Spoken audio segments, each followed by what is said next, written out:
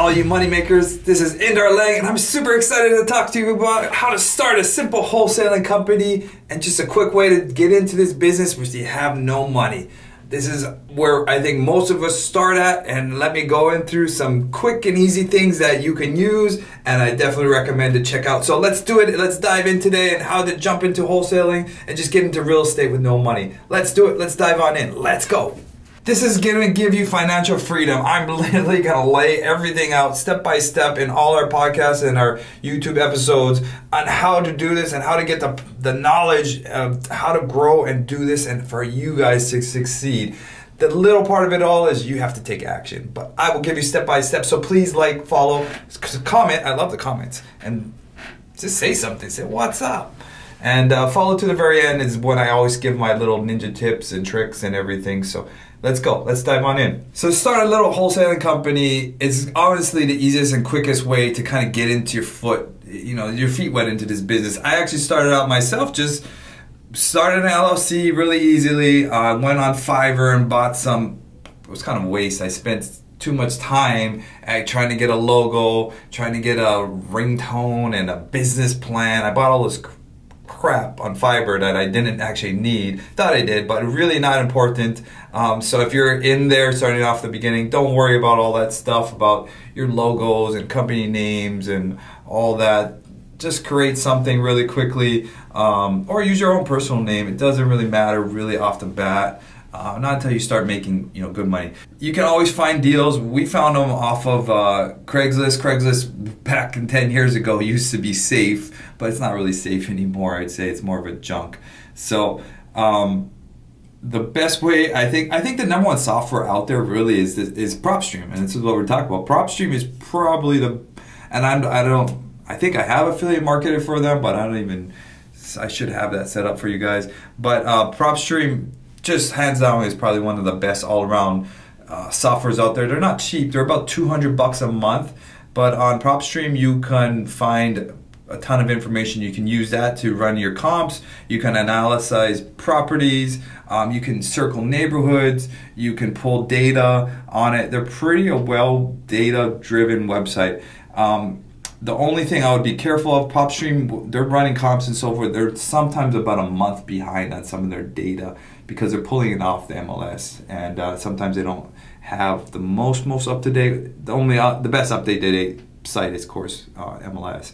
But PropStream, we use it all the time. It's I think it's $100 a month for the service, and you can circle a neighborhood. You can pull a list of all the people in that neighborhood. You can dwindle out that list, maybe some tax liens, some absentee owners. There's a ton of filters to try and put on there. I would actually recommend the less filters, the better, and just using that whole list of everybody.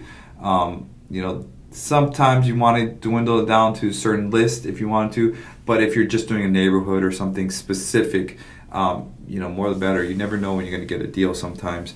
So PropStream is great for that. You can get all the people's information off there, all the name, the address, where they live, and all the great stuff of that. Then after that, you do need to get their phone numbers and emails. So PropStream can use that services, but they're not cheap.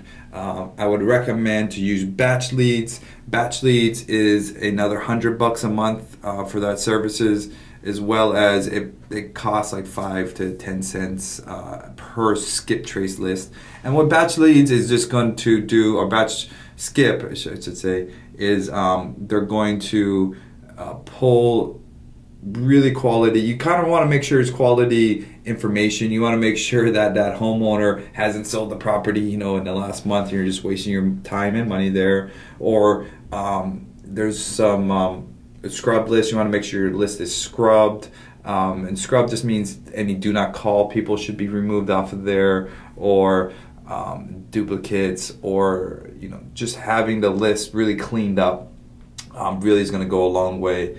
And then once you have that list now cleaned up, you have a list of all your people, and you have phone numbers, emails, their personal address as well if they don't live at the house. now you can really attack that list in so much different ways. And that's one of the two big steps right there, is to really scrub a list, get a full list of full names, information, and then attack that list in any way possible. And the last key to it all is having a good dialing system. You're not going to want to be sitting there dialing phones and calling. It's too much. When you get these big lists, and I learned the hard way. I thought, oh, I had these lists of 300 people. 300 people not probably going to get you a deal. You need to have some big list, a couple, 8 to 10,000 people you should be on your list. So when you have these kind of big lists, these dialers will just go right through them, and then that way, your number doesn't get you don't want to get recognized as a scam number yourself, your personal phone number.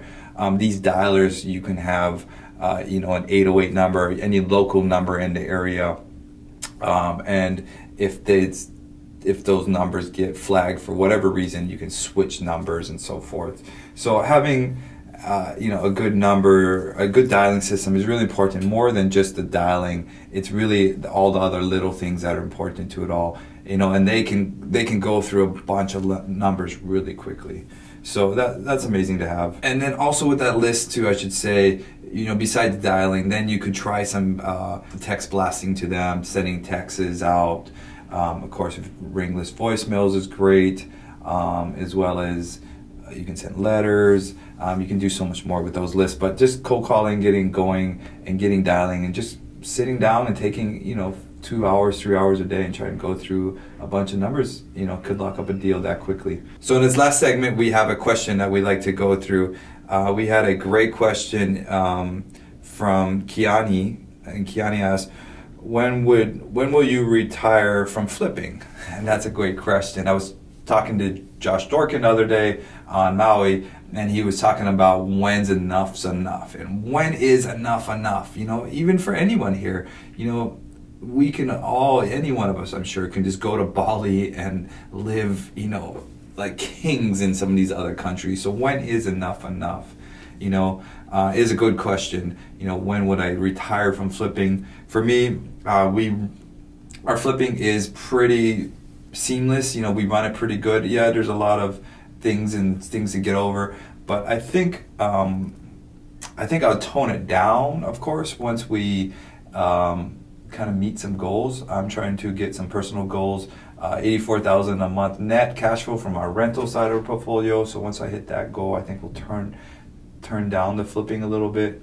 Or I'm trying to build our flipping company right now into a business, a machine, compartmentalize each segment of it all and create a machine so we can, I can step out of the business more, and I can focus on, family, kids, or, let the business do what it needs to do.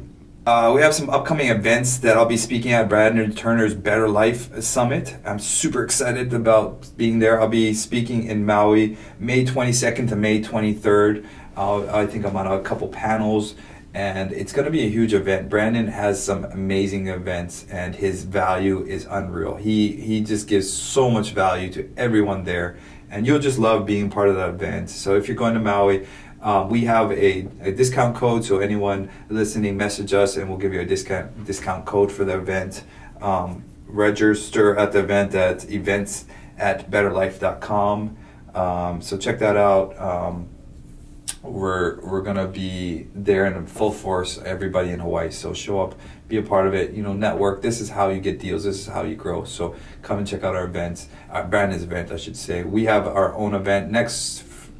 We have some in-person just meetups in the flips. We're going to do some of those stuff, and then we have our bigger events coming up as well. And some of the deals we have coming up, or Janesville is just about closed, and I think we got funded and closed that. And then all of a sudden today, I think we just got 3 deals all in one day: a rental, a multifamily, and a huge multifamily, and just a simple fix and flip all in one day. So stay tuned for that. And please like and subscribe and comment. Super grateful for everyone out there. Message me, ask questions, and listen to the very end of everything because I'm going to start leaving some little tricks and tips and ninja tips throughout their deals. So thank you guys for following. Aloha.